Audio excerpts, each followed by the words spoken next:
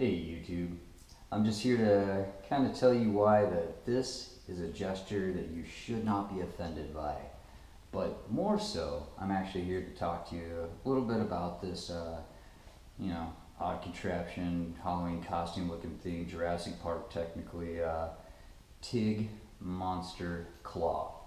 Now what this is for is for us noobs and for even the professional hopefully. Is in order to feed rod, usually it's kind of a cumbersome task that requires 2 to 3 fingers, more precisely 3, and then 2, well, you can just kind of get away with it.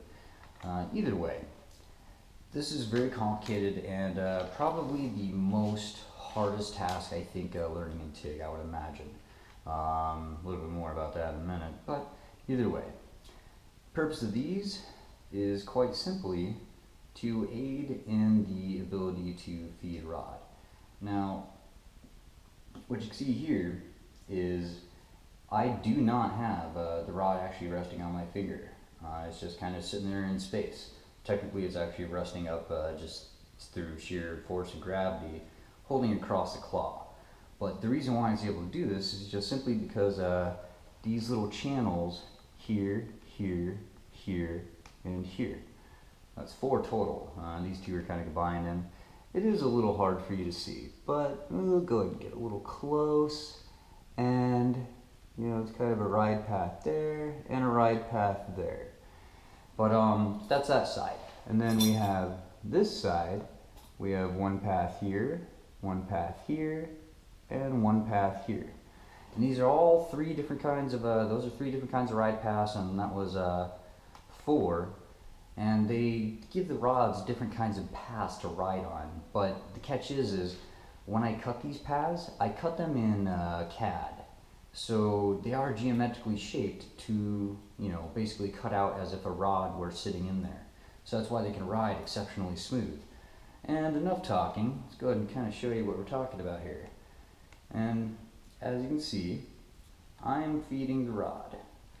Very little input from my pointer finger. All the work is being done by the thumb.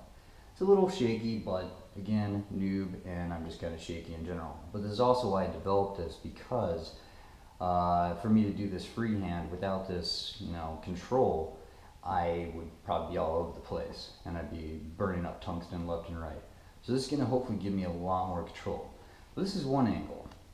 All right. So we have another angle. This is a little bit more of a deeper angle, which again, I can feed it basically any angle. In this case, yes, I am using my index or pointer finger, but that's simply to kind of give a little tension as I slide it down. But either way, this is fairly effortless, and I can retract, and it's all very smooth and it's all very consistent. As you can see, the tip kind of rides along the same path.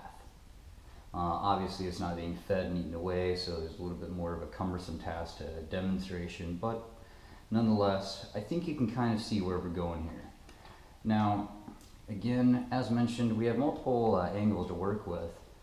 So we have, again, more of a deeper angle. And we'll go back to the other 2 here real quick to kind of give you an idea. That's kind of the default angle, I would say. And then this would be more of the sharp and deep angle. And then we have, a very, very deep angle, and this kind of, gives exceptional control, but, requires a little bit more of a maneuvering. Now, we also have these guide holes here up in front, which again, you can kind of see those 2 holes. And what that does is, you just kind of insert your rod, if you can get it right. Oops, that's the one that goes across. Now I'm an idiot, that's all. User error. But again, so now it goes directly through the claw, and this means that I can kind of put it out at any angle, just kind of play around with it, and it's not going anywhere. And I'm not using my hands to hold this, it's just holding there by tension. And again, this is a very precise control angle. Shaky user, but you can get a very smooth rod feed using this. And for the final angle, we have more of an upwards, which this one is kind of a more of a experimental, we'll say, but it allows you to, you know, kind of give some control. However, slip this off, turn it slightly to the side rather than straight up and down like so. You just kind of cock it off to the side, and then this allows you to, you know, just ride along that bottom path and just cut right through the same keyhole. And it's just a very, very, very smooth feed and very precise, which is what I need, and that's what TIG requires. So, point in case, this is kind of my little introduction to YouTube and my introduction to TIG welding. And as you can see, these slip on and off very easily, but they stayed in place without much of a hassle. And all in all, you know, kind of give you a little idea. There's the two keyholes. Here's our ride pass.